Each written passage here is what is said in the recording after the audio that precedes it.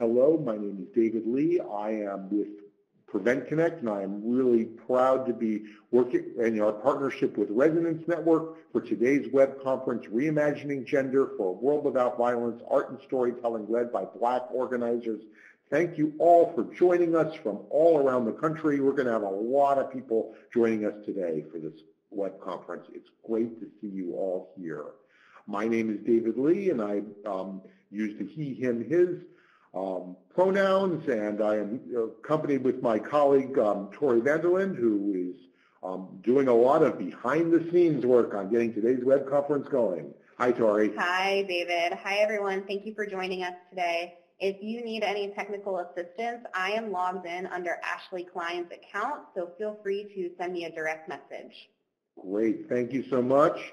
And just for PreventConnect, just so you get a little bit of information, PreventConnect, you can reach us at our email address and info@PreventConnect. We have an email group if you want to do that. We have e-learnings. You can follow us on Twitter. You can follow us on Facebook. We encourage you to visit our website at PreventConnect.org. You all did to be able to sign up for this web conference.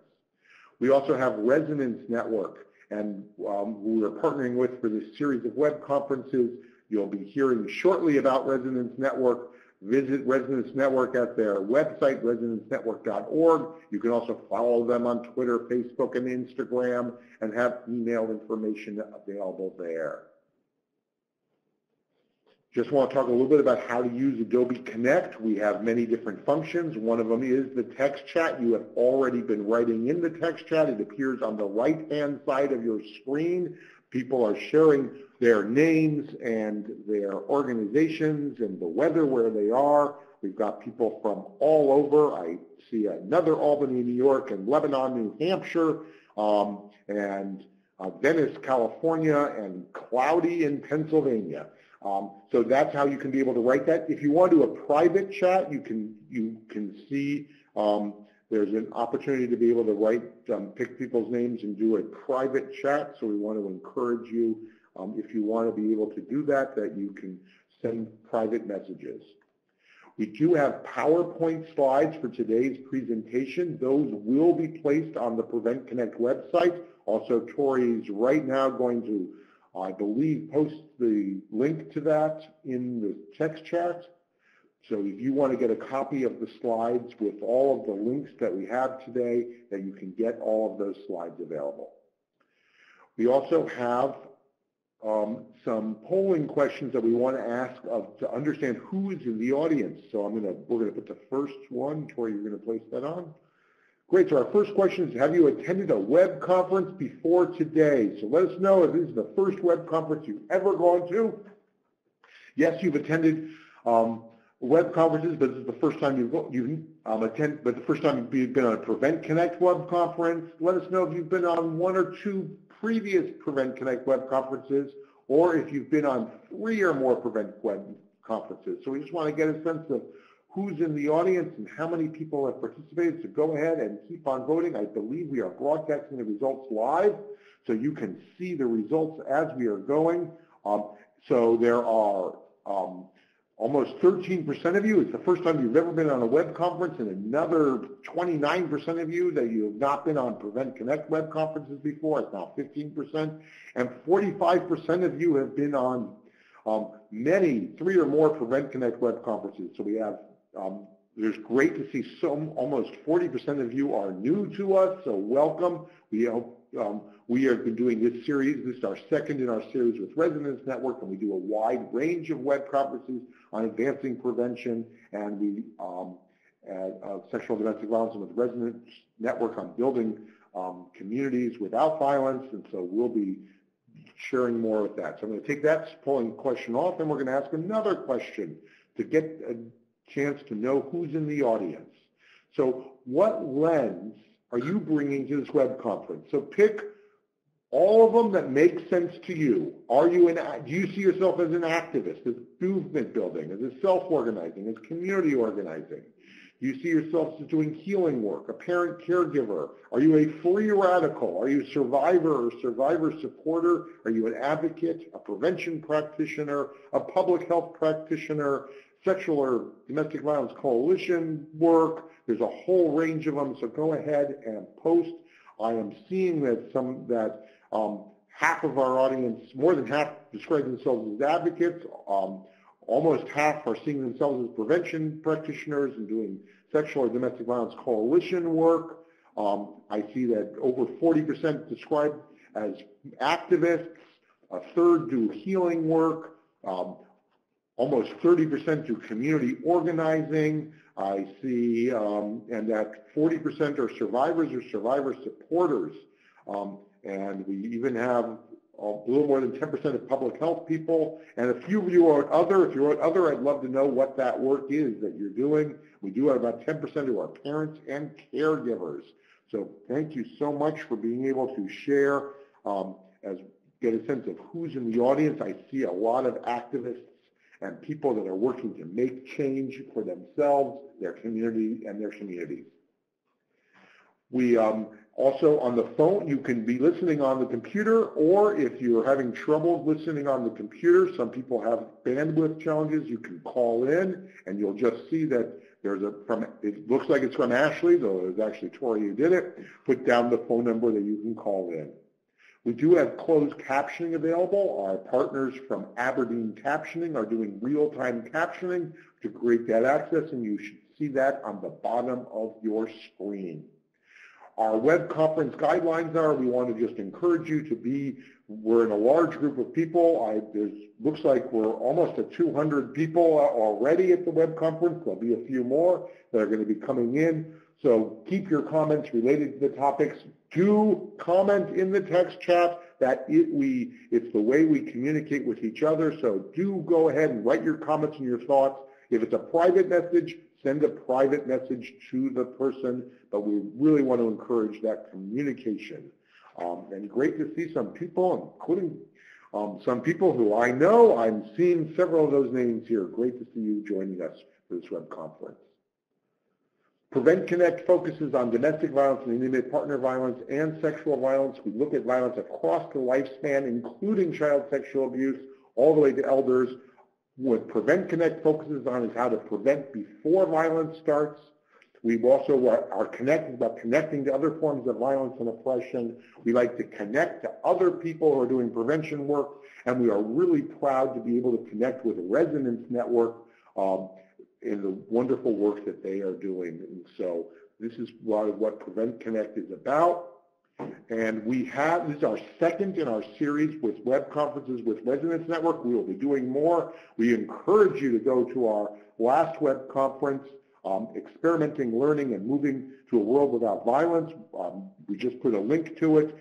We have a recording of it available. All of our web conferences are available on our website, so you can get recordings of a full range. We've done literally hundreds of web conferences over the last 14 years, and we're really glad to start working with Resonance Network now. So with this, I'm going to get ready to begin get to the content of what we're talking about today, of today's web conference, Reimagining Gender for a World Without Violence, Art and Storytelling led by Black organizers. And with this, our objectives today is we want to identify the benefits of art and storytelling to prevent violence, describe shared oppression and identity, and identify actions to center violence prevention for trans women, queer women, and women of color in the movement to end gender-based violence, identify ways to practice world building through creative outlets to envision a world without violence, and discuss opportunities for connection, sharing, and continuing conversations from the brand new publication, Black Freedom Beyond Borders, Reimagining Gender in Wakanda. And so with that, I am really proud to introduce our facilitators today from Resonance Network. We have Alexis Flanagan. Hi, Alexis.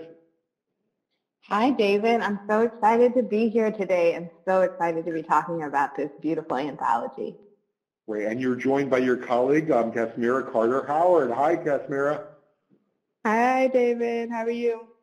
I am doing great. It's so great. So why don't the two of you introduce our speakers today? We have a little bit of, so go ahead and introduce them. So today we are joined by our wonderful staff from Wakanda Dream Lab. We have Rufaro. Hi, Rufaro. Hi, Casimira. Hi, everyone. And Aisha, unfortunately, was not able to make it, but we are also joined by one of our amazing contributors, Tanji Reese. Hi, Tanji. Hi, Casimira. Hi, everybody. Thank you all for joining us today. We're really excited to talk about the anthology. I'm going to pass it back to Alexis to give us a little intro about what's going on at Resonance. Oh, actually, before we do that, we're going to ask a question of our audience. So let's, to frame what Resonance is, to you, what does a world without violence look like? So I'm going to write in the text chat what a world without violence looks like.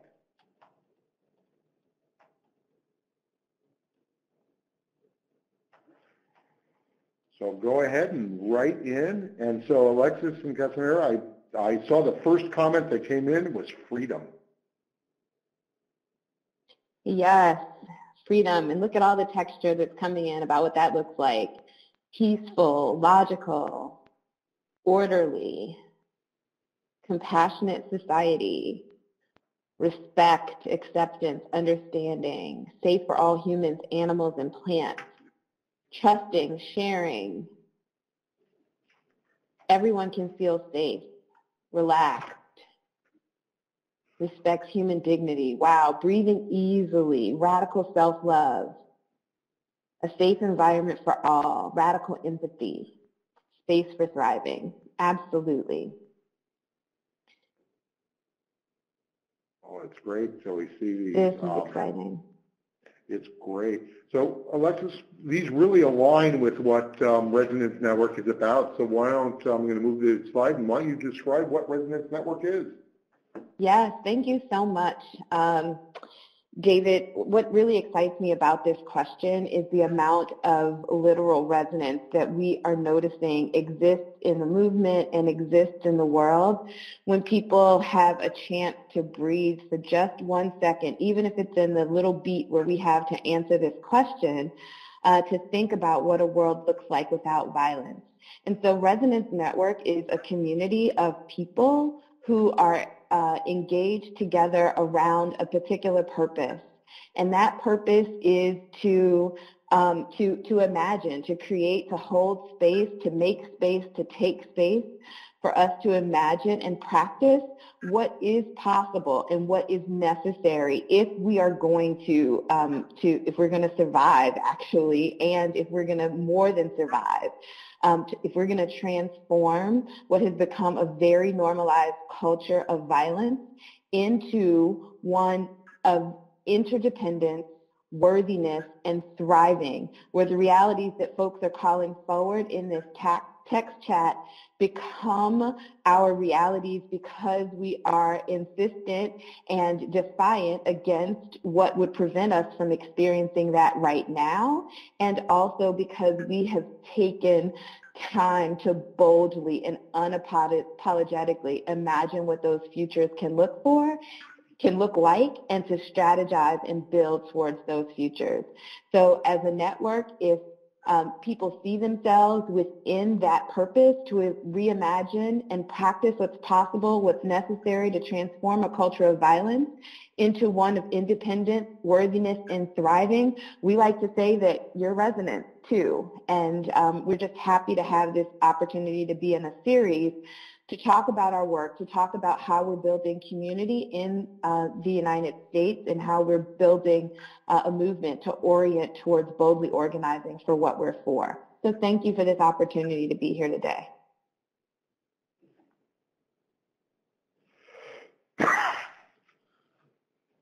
So why don't we just describe Wakanda, the project of Wakanda Dream Lab just very briefly, and then we're going to go to the audience to ask a question about Wakanda, our life, what we imagine for Wakanda. So Alexis or Casimira, do you want to just talk briefly of how Resonance did to support Wakanda Dream Lab?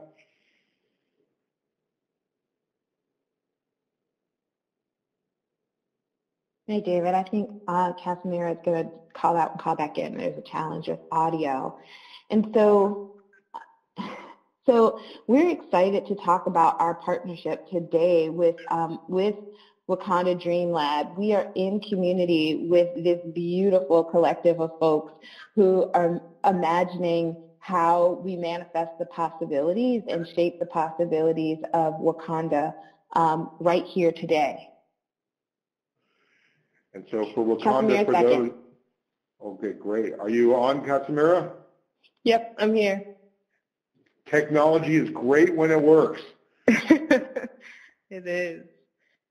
So we partnered with Wakanda Dream Lab to practice some of our values, one of which is storytelling and thinking about what it's like to imagine a future without gender-based violence. And what I really love about this partnership is that we talk about this ending violence against women and girls, ending violence against gender-oppressed people, and that is what we're all striving for. But we also need to think about what it takes to imagine this world that we want to live in. And if we can't imagine it, how can we build that? And so this was a great exercise in practicing that imagination and exercising that muscle so that we can create this new world that we want to live in and not recreate the same structures that are currently oppressing us.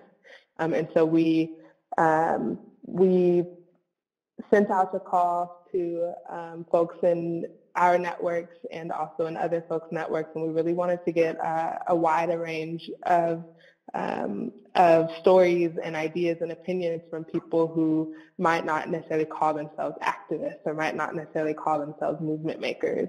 So it was a really great mesh between like our circles of gender-based violence and the world of domestic and sexual violence, but also the world of fan fiction, the world of Black Panther, the world of Wakanda, and it became a great accessibility point for folks who might not necessarily be in this conversation that we are often having with each other, but being able to bring in new folks as well to join this conversation and doing it with something as accessible as Black Panther. So many people saw that movie, so many people saw this world that you have the space to recreate and reimagine what you want that world to look like. And so putting a social justice lens on that and talking about gender liberation in this context gave us a lot of great ideas and a lot of great stories. So we're really excited to share the anthology with you all because it has so many great stories, so many great visual art about what this world could look like and a world that is free from violence, and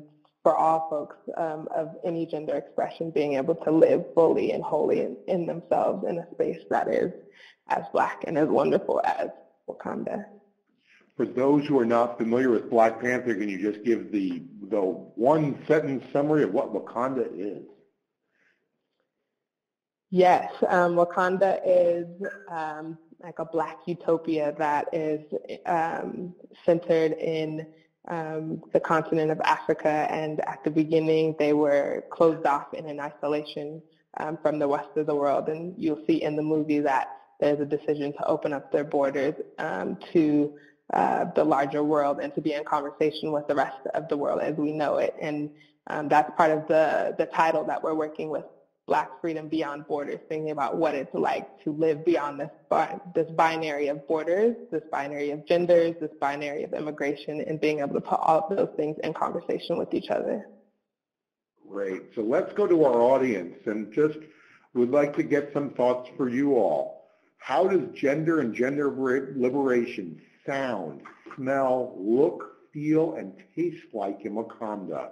So we want to invoke Wakanda in everyone in the audience. And how does gender and gender liberation sound, smell, look, feel, taste like in Wakanda? And so let's go ahead and write this in the text chat. I know several people are walking. And just thinking about what is gender and gender liberation sound, smell, look, feel, and taste like in Wakanda. So Casimira and And Alexis, I know people are typing now. I see acceptance Yeah. and rejuvenating already coming in. So this is one of the prompts that we sent out to folks when accepting submissions and getting them to think about it and trying to be as concrete as possible. So it's exciting to be able to share this prompt with you all so that you all can get into this practice as well of imagining gender liberation. So I see people are already starting to write in. It smells like honey-infused shea butter, fresh, green, and crisp, like the first warm, fresh breeze of spring. It looks like women as warriors. It smells like or tastes like honey and waterfalls. Strength and divinity or dignity, freedom. All gender expressions are valued and honored. Relaxation, strong, fearless. Strength without suffering. It feels like a new normal. It feels like a warm hug or a supportive smile from for those non-huggers. Energizing, connected, trans bodies being celebrated and centered. These are all really great. Yes, to all of the futurists who are contributing to the chat. Great. Well, thank you so much. So why don't we move to, Rufaro is going to actually take the section that Aisha is going to talk about. So Rufaro, we're going to hand the podium over to you and talk about why this anthology and how we got here. Thanks very much. Again, Mangwanani, good morning. Maskati, good afternoon.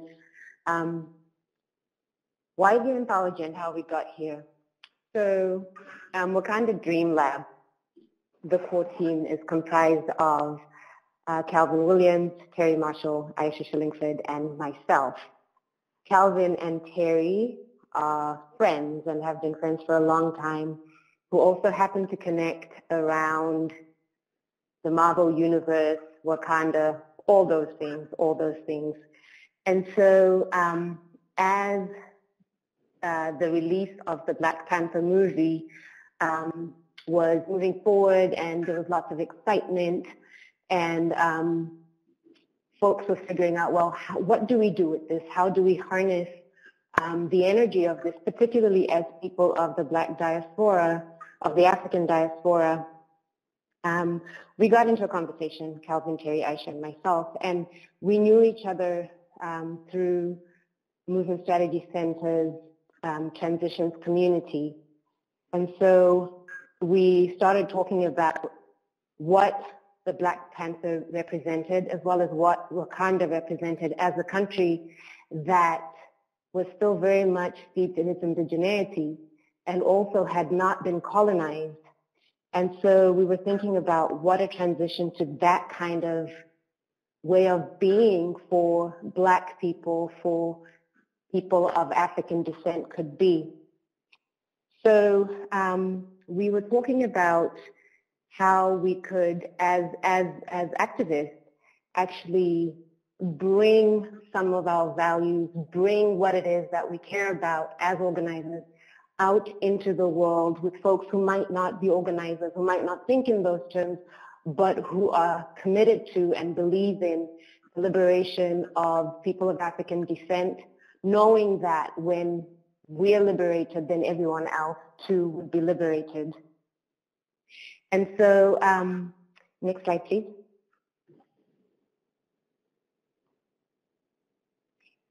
And so we wanted to ensure that we could put out a resource into the world ahead of the launch of the movie.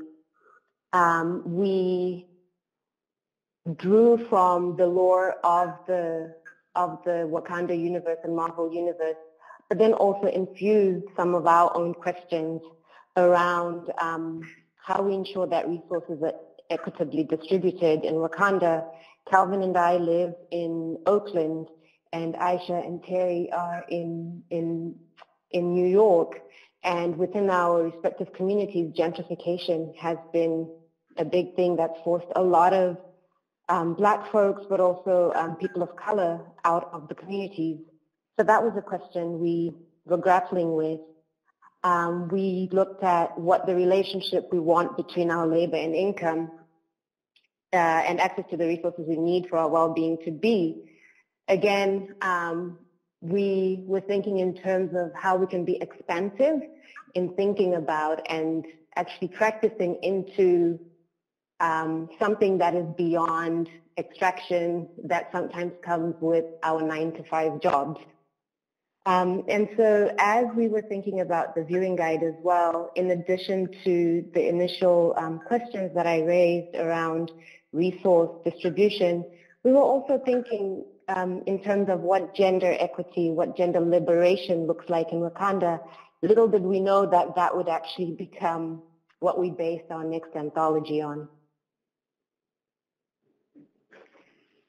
So, migration and the crisis at the southern border, southern U.S. border, as well as in Europe and beyond, has been front and center for a while now. And at the time that we started thinking about our first anthology, in many ways, the stories of people of African descent as migrants were going untold in the 24-hour news cycle. And as people among the four of us who have the experience, whose families have the experience of migration, we knew that it was important for the stories of Black migrants to be told, and to be told from a place of being visionary in what it could look like if we could migrate to a place where we were wanted, migrate to a place where we could thrive and be our best selves. And so drawing from the Black Panther movie, we posed this question: what if Wakanda opened its borders to the African diaspora? We had a variety of prompts, and for this anthology, we actually just reached out to folks in our immediate circles. We are a teeny tiny team without a lot of resources, and so we were determined to put an anthology out into the world, but also knew that we needed to be smart in how we did our outreach in order to be able to produce something fairly quickly. And so this anthology was quite illuminating in some of the pieces that came out. One piece that really stayed with me and continues to stay with me actually is around reconciliation. Why had Wakanda isolated itself for so long while Africans were enslaved, while Africans were stolen from the continent and taken all over the world against their will? And so from a place of practicing into the world that we want to see, practicing into a place that is free of violence, this question of reconciliation for me in that piece by Saida Agostini was actually around accountability and what it takes for community to be held to account when violence is visited upon our own and we turn a blind eye.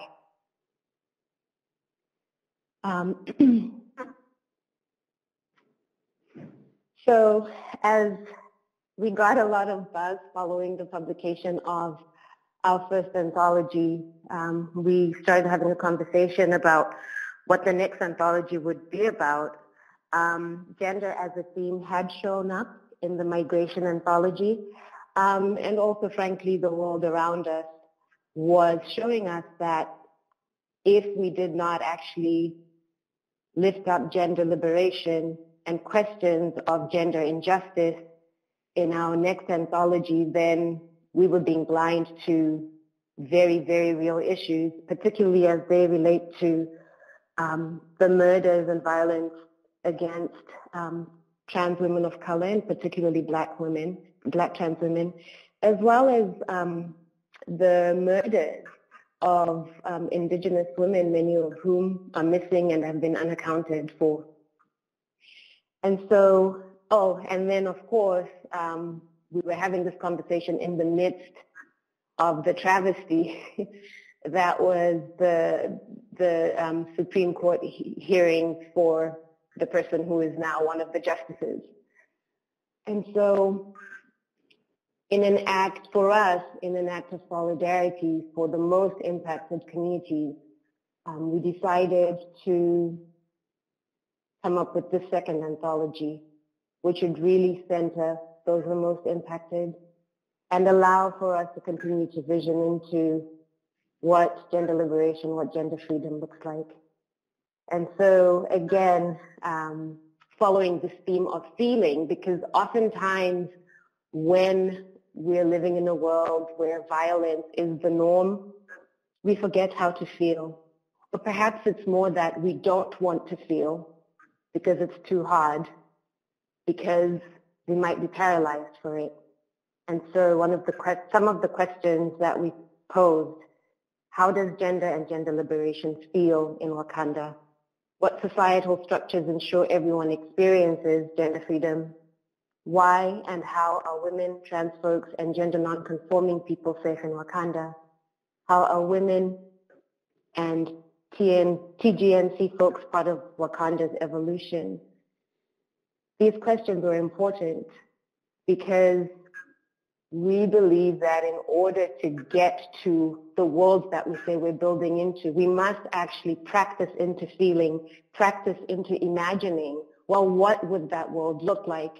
And our hope is that from some of the stories that came through, folks can actually experiment in their communities, pull a story, pull a poem, pull even some of the imagery in the anthology, and play with it in place, in small groups, in your communities.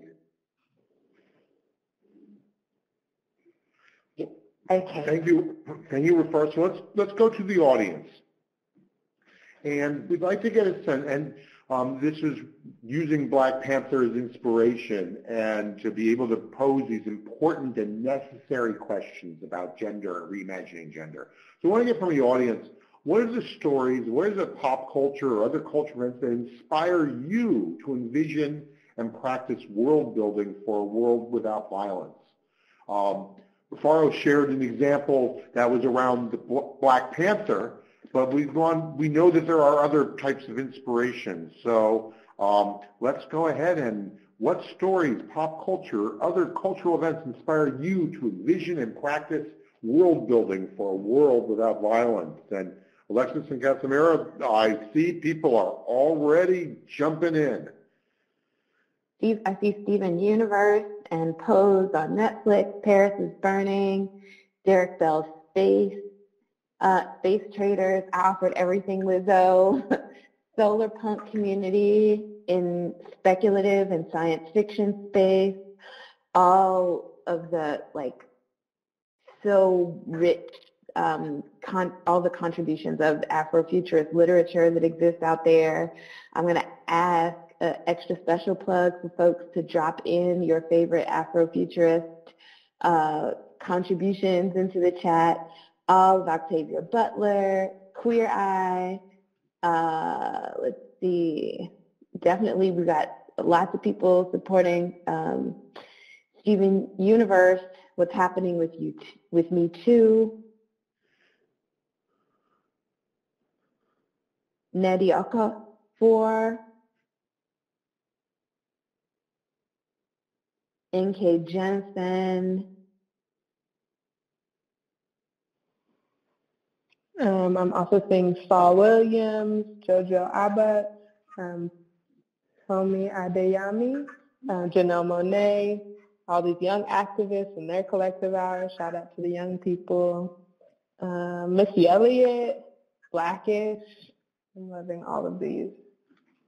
One Day at a Time, the climate change movement, Mothership, Tales from Afrofuturism and Beyond, Thich Nhat Hanh, The Red Table Talk, yes. These are all really great examples. Lemonade by Beyonce will always be a classic. The Read podcast, John Legend's music video, Dear White People.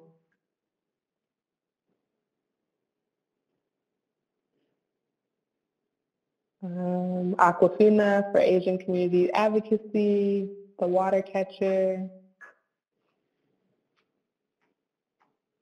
What a fabulous list. We're going to compile this and at the end, and we'll have, it'll take a little bit of time, but we'll put this onto the PreventConnect website with this web conference recording so everyone can have a list of our crowdsourcing all the great places that people are looking for.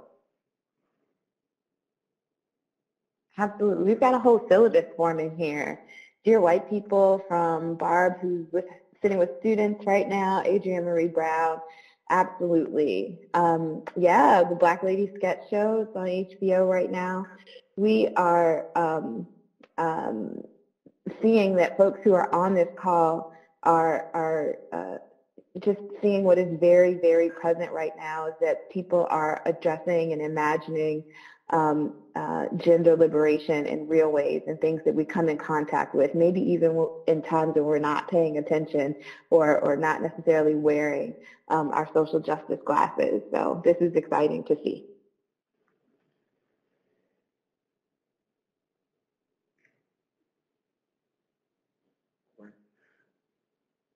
So, Rafara, why don't you talk about the next section?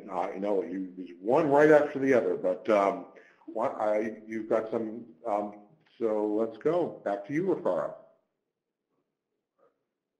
Thank you. Okay. Rafara, maybe you can talk a little bit about our process and what we learned as a team. And I'm here. Tap me in if you need me. Okay. Thank you. So I'll start by saying that none of what I'm going to share is new to folks on this call, or at least it shouldn't be. Rather, I'm sharing based on our experience bringing the anthology alive. So when the Wakanda Dream Lab team started talking about the anthology around this time last year, we knew that it wasn't enough for us to do it on our own. In the political climate, we knew that in order to have wider reach and impact, we would need a bigger team, a bigger we. So we thought about folks that we already knew who are committed to transformation, who are committed to vision-led storytelling, and whose values align with our own beliefs around Black liberation as a prerequisite for liberation of all people. The Resonance Network team immediately came to mind, and this was fairly easy because we moved in shared circles through Movement Strategy Center's Transitions community. We were also part of the Transformative Movement Leadership Trainings and the wider Move to End Violence community. In our initial meetings, we focused on building a shared vision for the anthology while also being transparent about our organizational goals and aspirations for what could happen with the anthology.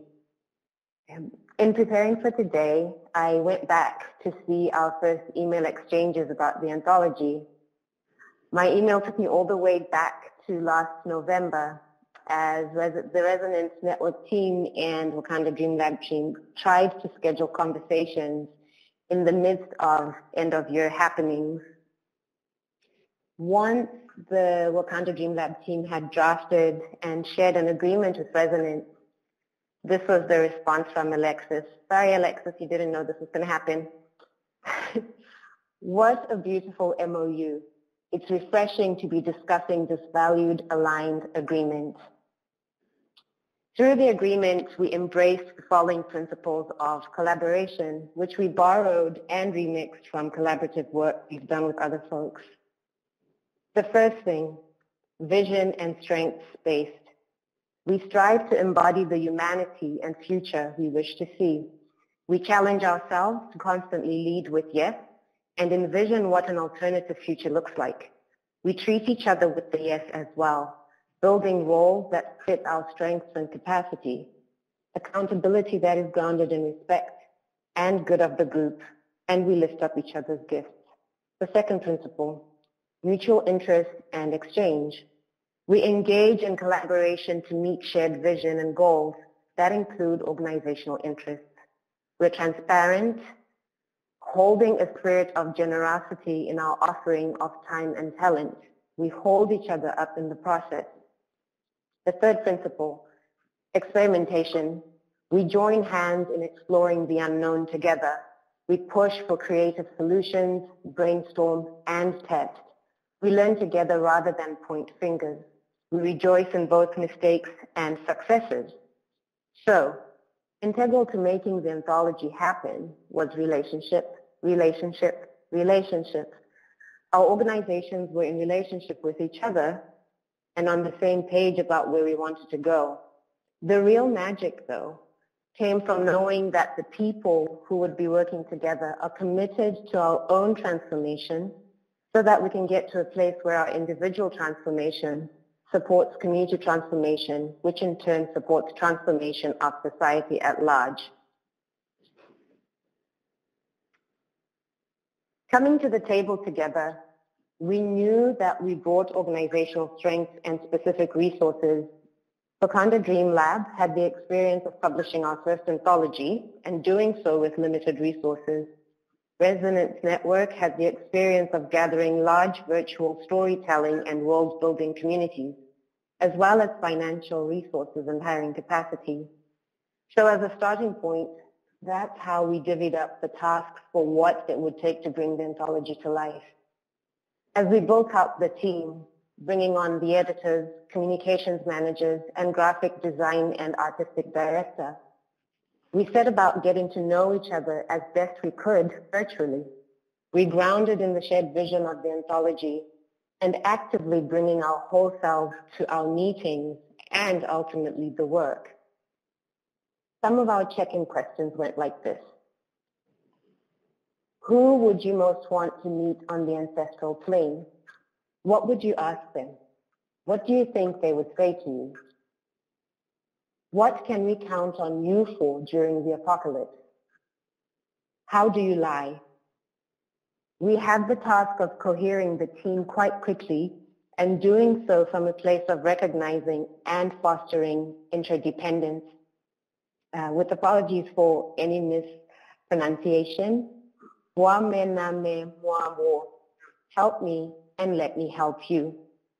No one person could do all the things that needed to happen, from initial concept development, to hiring consultants, to editing, ensuring popping social media, to fact-checking Wakanda and Marvel Universe lore, to laying out the anthology, to processing payments, and ensuring the work kept moving or pivoted as needed. Even with our plan, ambitious timeline, and highly talented team, the fact of the matter is a small core Resonance Network and Wakanda Dream Lab team plus Summer equals a breakneck relay race. The baton passed hands multiple times so that the work could keep moving as folks dipped in and out to handle other work obligations, twists and turns in life, and of course, vacations.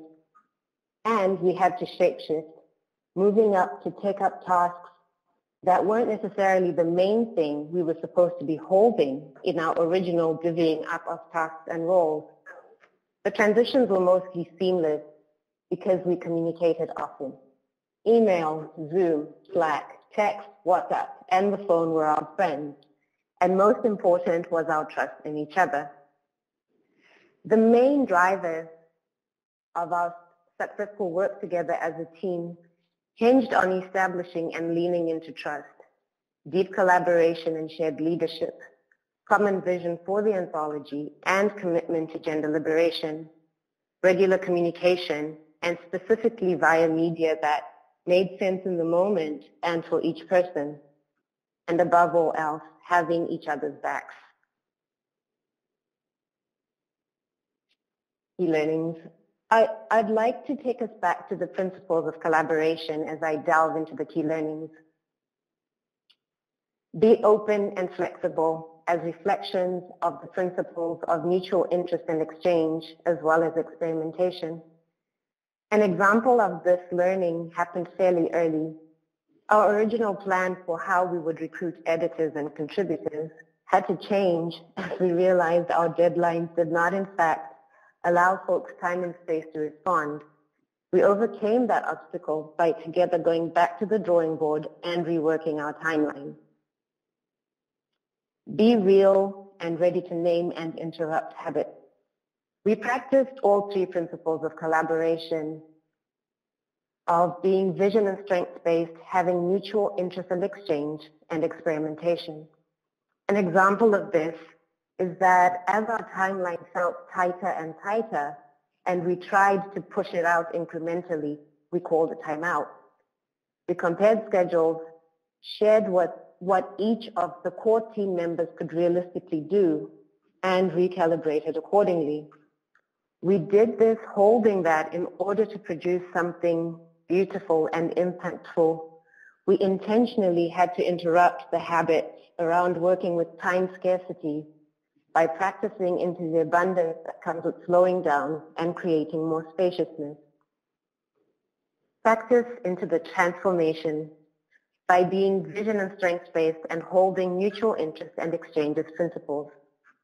One of my favorite practices as we approached the finish line and prepared to launch the anthology was around naming for ourselves and encouraging each other to let go of perfectionism. This all happened in the flurry of text messages, sometimes late into the night. Transformation requires us to turn ourselves inside out, shedding that which no longer serves us, giving fully of ourselves while not depleting ourselves or others, and knowing when we've done enough and we're complete. Celebrate each other. On celebration, big appreciation and gratitude to the whole team. Alexis Flanagan, Amir Kadar, Aisha Shillingford, Asha Grant, Calvin Williams, Delina Atherbull, Dolores Dutoy, Emmanuel Brown, Casimir Carter Howard, Sean A. Watkins, Terry Marshall, and Yasmin Yonis. And of course, we celebrate the writers and visual artists who trusted us, including sometimes in a multi-round editing process. They allowed us to share their gifts with the world. Without their offerings, there would be no anthology. Majita, thank you.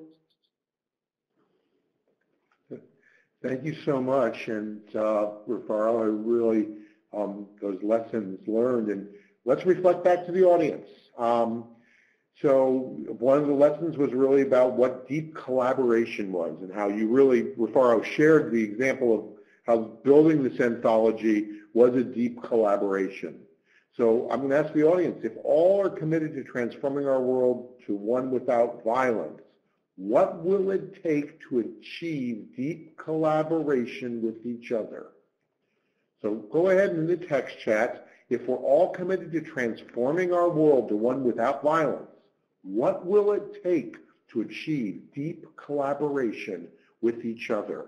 So we want to get a chance to reflect to the audience. And Casimira and Alexis, our audience is jumping right in. Honesty, trust.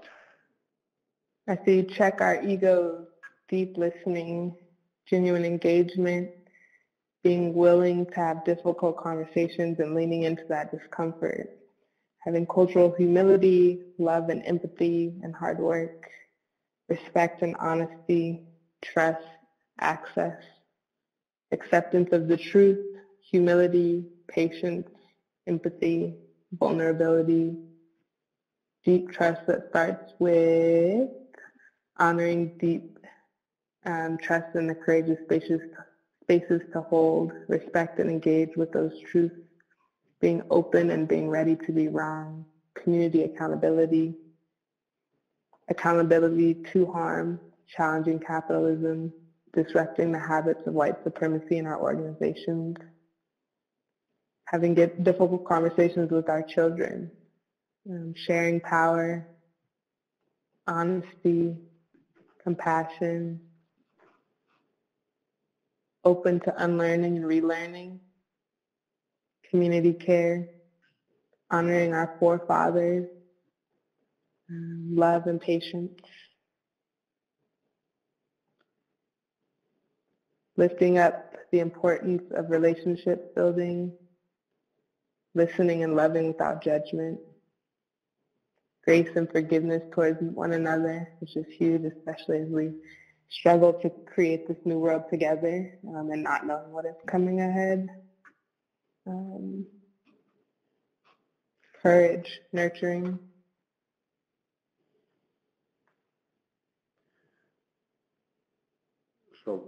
when you read that, Casimira, what comes to mind? I mean, what a powerful list. Yeah, I was taking that in.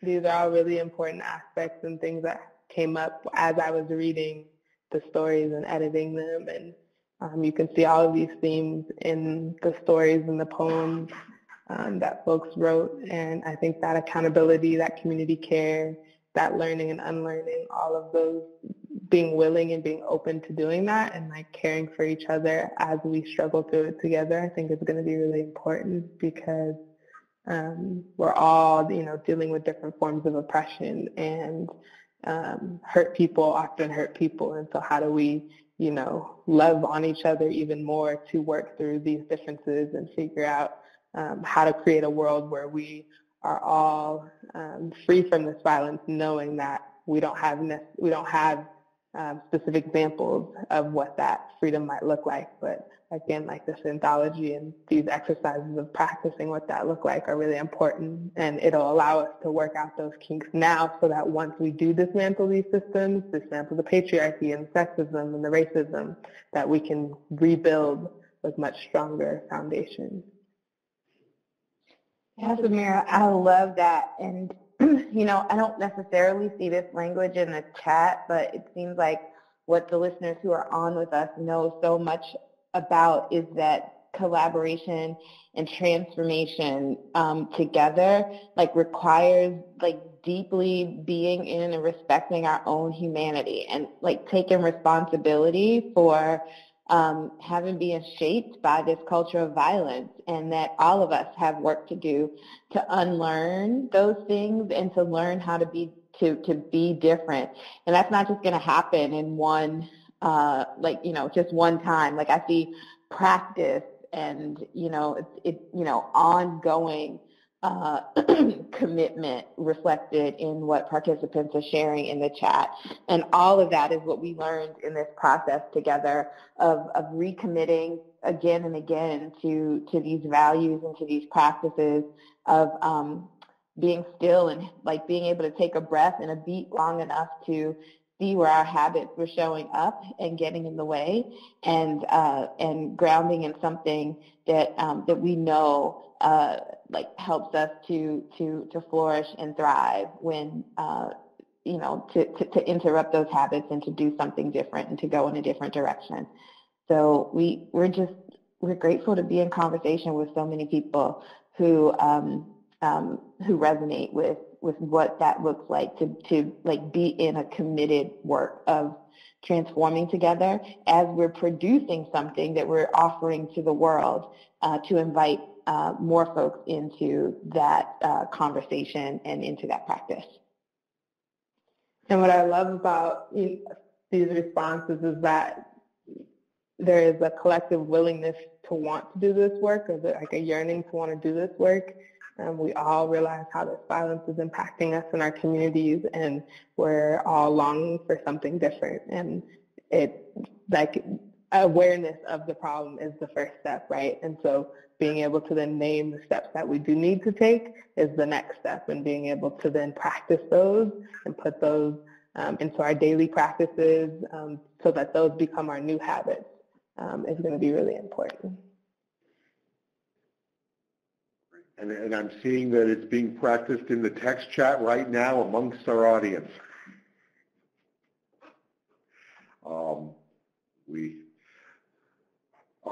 Let's move to our next, to Tanji Reese. I believe, Casimira, you want to start her off? Yeah. So we're so excited to have Tanji on the webinar today. Tanji was one of the contributors to the story, or she contributed a story to the anthology, and she was able to engage in this process with us from that perspective. And so I'm really excited to hear everything you learned about this process and what it was like for you, kind of coming into this as somebody who is willing and ready to practice reimagining this world without violence. Hi, Tanji.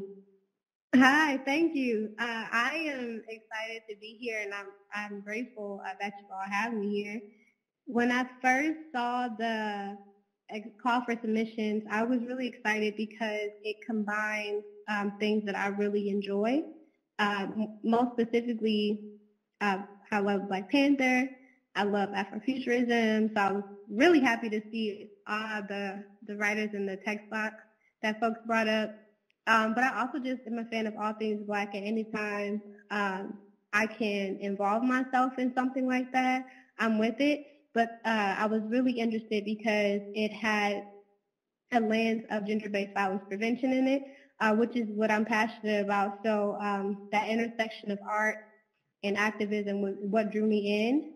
And honestly, it's really a part of the movement, has always been a part of the movement in sexual violence, is incorporating literature and writing with activism. So we see that with folks like Alice Walker, Sonia Sanchez, Maya Angelou, Nikki Giovanni, and we see it even now with folks like N.K. Jemisin, who's writing about Afrofuturism but doing it from a social justice lens. I don't know where I saw this or heard it, but it's a quote that came from somewhere that social justice is science fiction. In order to think about the world in a different way, we have to think beyond what is real and what reality is. And so I was immediately drawn in when I saw it. And then afterwards, seeing the writing prompt, I was more inspired because it challenged me, really. It made me think outside of even what I believed and what I know. And sometimes thinking really for me, thinking about a space where there is liberation and freedom from violence among Black folks is like risky thinking. And I feel like sometimes even with like people who believe in prevention, sometimes that belief has a limit. And the writing prompts in this project didn't really have any limit. It was like stretching beyond what even I thought was possible within a lifetime. So it was really an empowering process just to think more about the writing prompts and think about what Wakanda would look like for me. And really what a world would look like where Black people are at the center and present and alive and free. And so it was a process, and I'm happy that I decided to submit. I'm not a writer a fiction writer in that sense. I do it as a hobby. So I was a little hesitant to submit because I was worried that it would not meet up or measure up to folks that are writers in that traditional way and do that for a living. So I was really happy and excited when it was accepted. But through that process, it also made me rethink imagination and really think about why as preventionists or even as advocates, we have to have big imagination. It's necessary. Really, anyone who believes that we can have a more equitable world is using their imagination. And what that does is it instills hope. So we don't always get that every day when we're working. We don't always get opportunities in time or space to imagine. We can talk about a world without violence all day, but really taking the time out to think about, again, what it feels like, what it smells like, what it sounds like, for me was just a really cathartic kind of process because it's something that doesn't happen often, but I think it definitely did make me rethink how I think about prevention in general. So I'm really grateful for Resonance Network and Wakanda Dream Lab for this opportunity and really for the opportunity again to join this webinar and to be able to talk about the story that I wrote for it. So when I was thinking about writing, again, I'm not a writer in that traditional sense, and I've never submitted anything that was fiction writing before, but I felt like it was too great of an opportunity to not get involved with. And I went back and I watched Black Panther again. It wasn't like the second time or anything like that. It was probably more like the 20th time. But I went back and read it again, but did it more so to make sure that I was able to capture what Wakanda kind of looked like. And I remember when I first saw the movie, I thought really a lot about the Dora Milaje. I thought about who they were, but also thought it was cool that there were women warriors. And they were there to protect the king, which is really different from I mean, think about even like American roots of like our armies in America. That's not what we always see, not for a long time anyway. So I was really interested in that. And that made me think about their backstories. Oftentimes we associate women with being like wives and mothers. And that's why I was inspired to write about them, because we don't always make that connection between like being a warrior, but also being like maybe a wife or a mother or not, right? Or even thinking about like just gender outside of like that binary, and thinking about it differently from the way that women are often socialized. And what I decided to do with the story was try to move into a more multidimensional lens, which is also necessarily too with Black women, because Black women are oftentimes socialized differently than other folks. And the way that we view gender a lot of time is really white-centric. So for me, it was a dual process of like rethinking Black women, but also, again, women in general. So I also thought in the story focused on how we view strength and masculinity, which if we think about how, again, Black women are socialized, or even Black girls are viewed as being more masculine. So in a lot of studies and a lot of articles, it's looked at as something that is kind of like a bad thing, but I decided to take it back and honor that, and looking at strength as something that is good and something that is honored and valued. So here is just a little couple sentences on the screen for those who are on the phone about a little excerpt from the story. So it says, when the colonizers came during the Great War, we did not know that they would try to rip our people apart. As we know, the Toyos of Wana, known for their strength, were the elite warriors for King Missouri. They were courageous fighters until the colonizers forced their so-called masculine ways upon us. So in this story, I've created an army that I thought would be like the opposite of what the Dermalites stood for, what they were. And that was a part of my inspiration. Another part was just exploring the dynamics of sexual violence in America and how it's rooted in racism. But even and also thinking about the dynamic of domestic violence within the Black community, and how colonialism and slavery were a strong influence on those dynamics. So I tried to incorporate all of things into the story in a way that felt like a story, but also wanted to create something that offered room for interpretation and for discussion. So part of my the mission for 1124, which is a project that I started last year, is which really is reimagining what prevention can look like and how we can move away from traditional ways of education and incorporate things like identity affirmation and media literacy. So again, that's why this project was so super aligned with the kind of work that I do and what I believe is necessary for the future of prevention. So most of the time too, we see creativity and advocacy programming. It's not often that we see our art and creativity as a center of prevention work, and so I believe that that is, again, a part of that media literacy and why it's necessary. It's a way for us to see the impact of sexual violence, or get like a visual interpretation of what trauma looks like. So that's how it's done in advocacy work a lot of time, or traditional programming when we work with survivors. But prevention, again, we don't always see that. So I believe that this tool is really great for that, because it's coming from folks who are activists and creative, who have that balance of imagination, but also of what is real, and the knowledge of what is real and what needs to be changed in the world. So I really do love the intersection of prevention and creativity and imagination all together. And I do believe it's something that can be used for prevention to teach about healthy relationships or about gender-based violence. And projects like this really can help us move closer to prevention programs that is rooted in liberation. A lot of times with prevention programming, we focus on the negative aspects of sexual violence. We focus on the not and what we shouldn't do, as opposed to imagining things in a different way.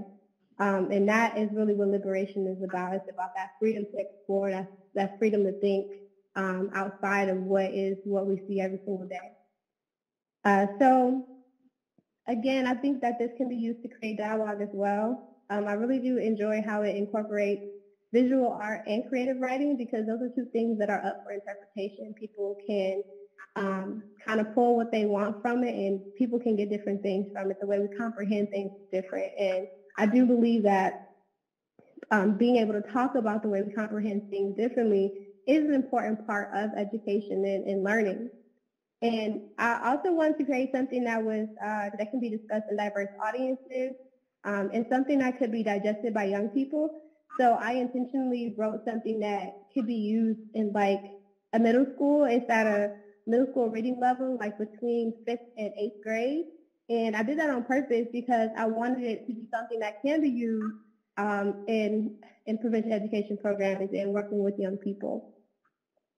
And lastly, when I think about reimagining prevention, I also think about honoring stories. There are never enough Black voices, and there are so many stories that still need to be told, and especially within that intersection of Black activism and sexual violence activism and work. There are not enough voices there, so I do believe that I hope that this is an opportunity for more folks to tap into that creativity and that imagination and incorporate those things in the work that we're doing. So storytelling has always been a part of African and Pan-African learning, so it makes sense that this tool can be used to provide prevention education because, again, it's a part of learning. And I hope this project inspires others to make those connections between storytelling and prevention. And I do believe that this is a special piece of work, and I would use it and endorse it even if I was not involved with it. So thank you again to everyone involved. I appreciate your work. I honor you for doing this and for providing space for this. Thank you, Taji. We're so excited to have you contribute. Yes, that was really inspiring, and we want to go to the audience now to hear. Tanji really gave some, I love you talked about reimagining prevention, and I noticed that half of our audience describe themselves as prevention practitioners and 60% as advocates. So how can you use this anthology and integrate it in your work to create a world without violence? And so I've already seen people starting to talk about, I already see about a white paper getting written, and I'm seeing moving forward. So I want to get a sense about how you think you can be able to use this. So let's go. And I see great love going among the LEAP fellows, so that's great to see that moving forward. But we want to hear from all of you about how can you use this anthology and integrate it in your work to create violence, and perhaps how can you use this process of this anthology to also integrate it into the work. So we'd love to hear both of those, and go ahead and write in. I see people are on, multiple attendees are typing, my computer says. So Casimira and Alexis, I see people are starting to come in on talking about how they would be able to do this. Yes, people are excited to create spaces for open and rich conversation, and we encourage that. We encourage bringing your people together and like reading a story and lifting up what resonates in that, and what other possibilities become possible from the themes that are addressed. Soaking in and sharing the good from the anthology. Yes, just be with it, right? Just be with all of the magic and goodness that has been offered. Sharing the anthology could support so much inspiration and energy for sharing stories. Yes, for sharing stories that are fiction, sharing stories that are not fiction, for helping other folks to dream big. Absolutely. Folks are still typing, you know, and we're hoping, and we'll talk more about that before we end, about catalyzing and supporting some of these conversations to happen. Create a safe space where people just for having people together. Yeah, incorporating this into group work.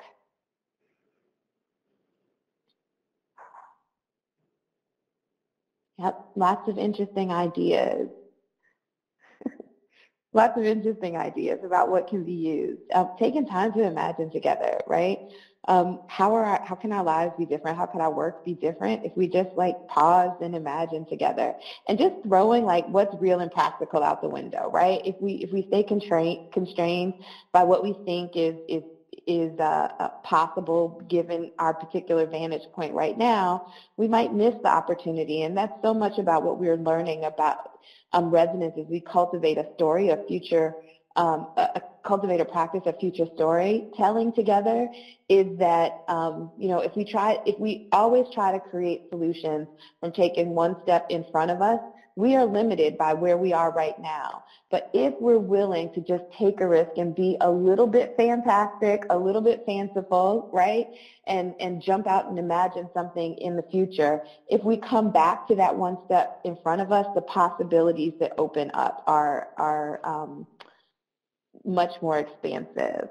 Not always having agenda, just being present. Just being with each other and telling stories in a way that is connecting to what Tanji was saying. Like, these are ancestral practices. If we go back far enough in all of our lineages, we're all connected to cultures that used storytelling as a way to transmit knowledge and to transmit culture. And there's some benefit that we're seeing and that we're practicing to making that a part of our modern day practice. Redefining warriorship for women in the military. So thank you for all your contributions and thoughts about how to integrate this anthology and to use it in your work and in your community. So now we have an opportunity. We have our guests here. We'd love to get questions from the audience. This is a chance to be able to talk to Mufaro and Tanji, and we also have Alexis and Casimira here. So are there any questions or thoughts about that you have? So we go ahead and in the text chat, go ahead, and this is the opportunity to be able to ask those questions.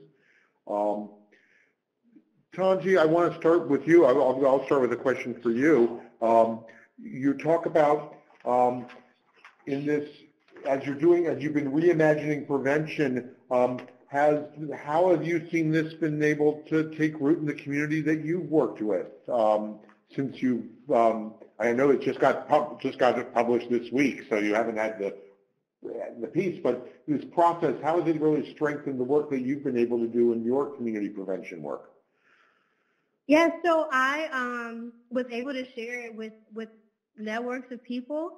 So what I've been doing prevention work since 2011, and I would be lying if I said everybody that I'm connected with was interested in the work that I do. People sometimes want to separate themselves from anything related to sexual violence or prevention work, where it's not always really interested in the people. So I've been able to share with friends and with folks that I know who are into Marvel or into Black Panther, and really tell them, like, hey, like, this is something that you should read. Like, don't you like literature? Don't you like artwork? Like, this is a cool thing. And so that's one way that I've been doing it, is just stretching it out. So I have a friend who has like a blog and does work around like coding and blurs and Black women who are, nerds. And I was able to send it to her, and she shared it with her network. And these are folks who may not have ever thought about gender and what gender looks like within science fiction, but also it's a way I feel like to bring the people who do think about that, who are already in like the gamer and science fiction world, and bring them into our world, into the sexual violence movement in a unique way.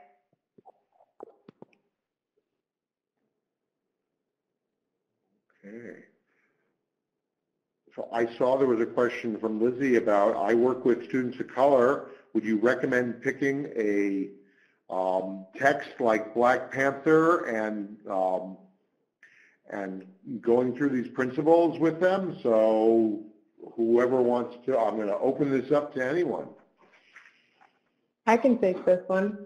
I think that is a great idea for a few reasons. The first being like culturally relevant examples, especially for young people, resonates with them so much better than an example out of a textbook, right? Like they're more inclined to connect with it because that's in pop culture. That's also something that they connect with from like racial and ethnic backgrounds. So being able to use something like Black Panther or other examples that they can see themselves represented in, and that is interesting to them, one, keeps their attention longer, but two, allows them to like reimagine the future using examples with people and characters that do look like them. And I think, especially working with youth, being able to keep up with pop cultural references allows them to connect with that same material, and you can still teach them the same lessons or the same principles or whatever that may be, while also doing it in a language or an accessible way that they understand. Okay, great. So Alexis, why don't you take this next question that comes from Ray.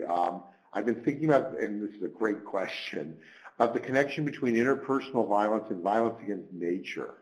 Can you talk about how that comes up for you? So I'll start with Alexis, and I'm sure others are going to want to comment on this.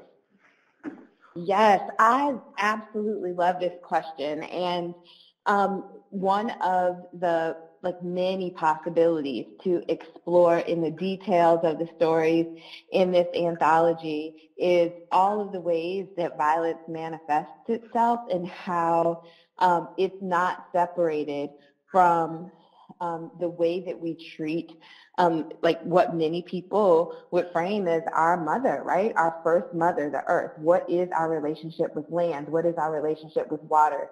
What is our relationship with place? And through exploring those relationships, then how does that influence what becomes possible and what we're willing to tolerate in our relationships with other people that share this planet with us? And so I think Rufaro and Tanji and Casimira join in, and I really do think that Wakanda provides a lovely tapestry to explore the connections between interpersonal violence and violence against the earth. What do y'all think? That was actually addressed in one of the stories in the anthology. It's Home Junction Road. I will look up the exact. Hideaway on Junction Road. Thank you. Thank you. Hideaway on Junction Road. Mm-hmm. Thank you, Casimir. In the editing process, we actually were in an ongoing conversation with the author around the gendering or not of the earth, and also taking into account that many indigenous peoples all over the world hold the earth as mother and as sacred. And so definitely please do check out Home Hideaway on Junction Road. And I think that, any kind of violence that's visited on a human being would essentially tie back to violence on the natural world. But yeah, that's a great question, and I'm glad that we have an offering in the anthology that you can refer to. Great, thank you. We have another question, actually the related questions that came. One was talking about, Jonathan said, I use these types of examples in my young men's engagement work, and then Benjamin asked, maleness is so centered to violence, conquest, and destruction. This plays a significant role in sexual violence and domestic violence, as well as the comic book, video game, and other nerd end of culture. Where do we start in building a healthy masculinity? Tanji, why don't you start with this? Yeah, I thank you, Benjamin, for bringing that up, because you're right. There are those toxic masculine roots that are there. And I say, it's okay. Of course, we should address it, but we should also kind of pivot ourselves to identity affirmation and giving folks the space to define themselves. Because sometimes people don't look at things like violence as being destructive all the time. There are some spaces where people view it as or men can view it as something that they're helpful and proud of, even if they don't use it against other people. Especially when they use it against other people. So I think, again, flipping it from just calling out that behavior to giving people the opportunity and space to define themselves for themselves, and to be able to address those characteristics and traits, but also talk about who they are as a whole and not just as masculine in the traditional sense, and that's it. Anyone else want to talk about this question about building healthy, in some ways to me, reimagining gender is indeed exactly that question, and that we don't have to be caught in the binary, but we want to be able to reimagine our gender. Any other thoughts?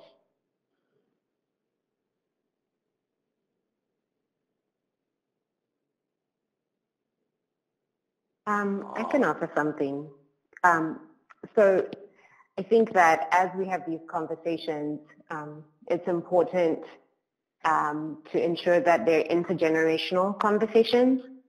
I can speak from my own family's context, where a cousin was undocumented and unable to work, and it was building all kinds of frustration for him, and in how he was relating to his wife, including physical violence.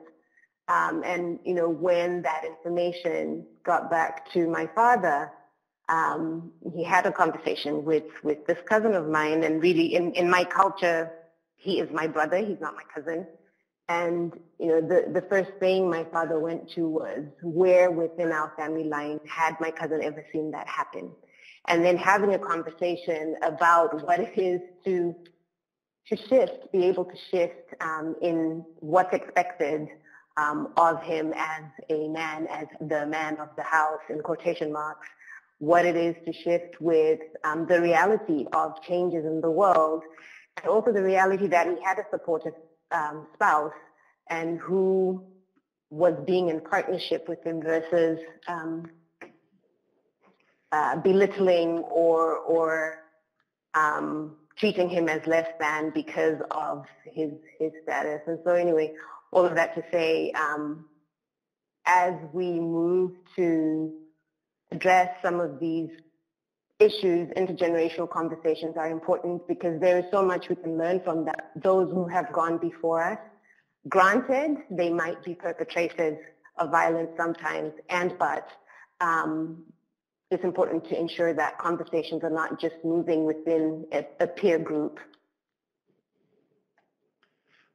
Thank you much. We are getting to our final minutes, but I want to get to a few more questions that we have.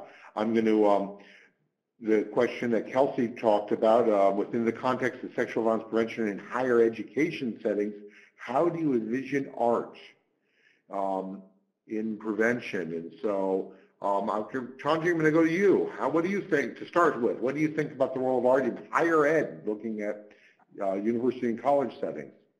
I believe that's a great opportunity for collaboration with other departments.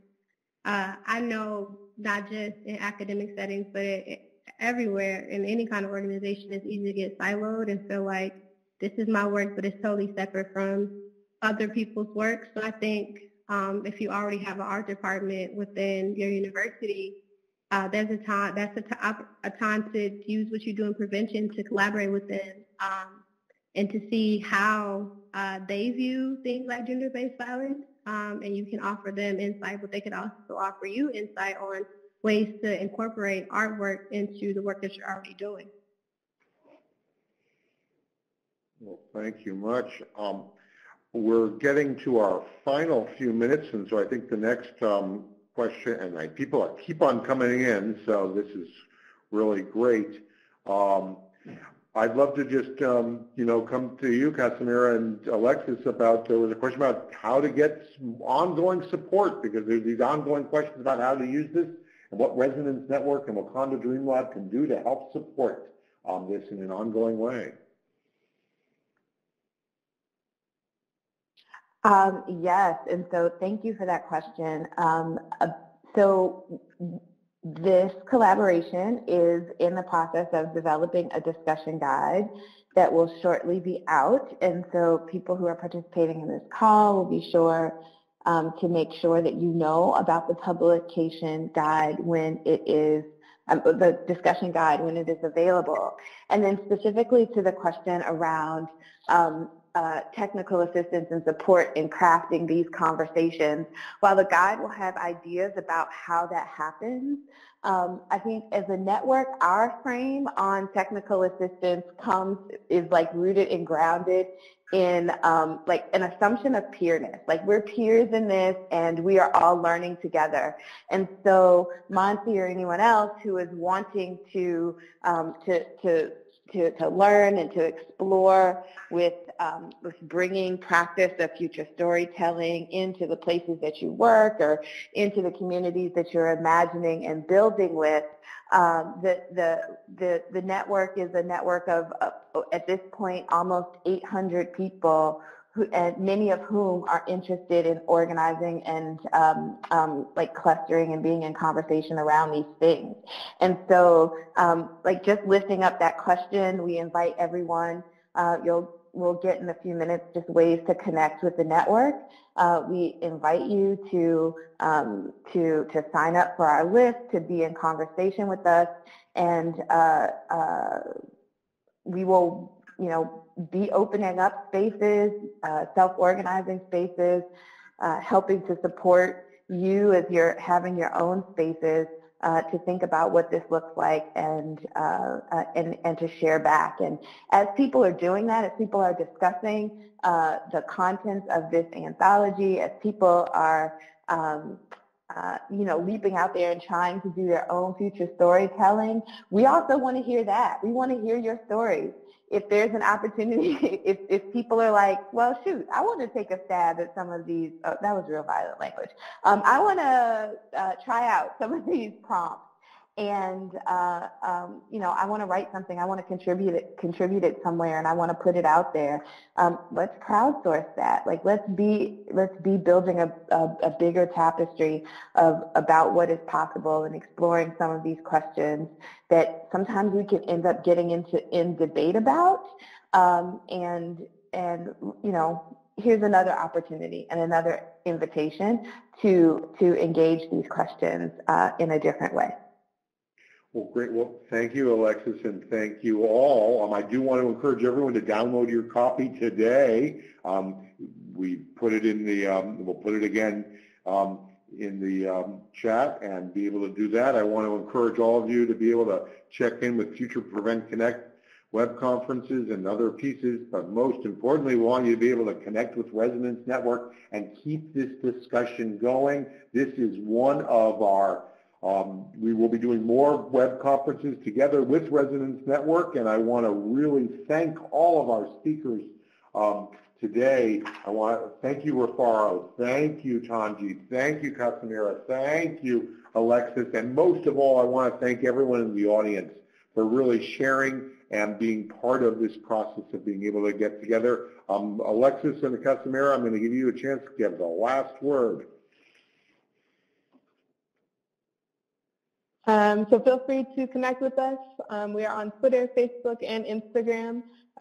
We have an amazing comms team that is really helping us push content on Instagram. So you'll see the link in bio for the anthology, and also we'll be posting updates on all those platforms about the discussion guide and other things that we'll be up to. And definitely feel free to connect with us through that as well. And our email is info@resonance-network.org. Thank you, everybody. And thanks, everyone, for joining us for today's Resonance Network PreventConnect web conference. And thank you so much, and we look forward to seeing you in our next opportunity. So this concludes today's web conference.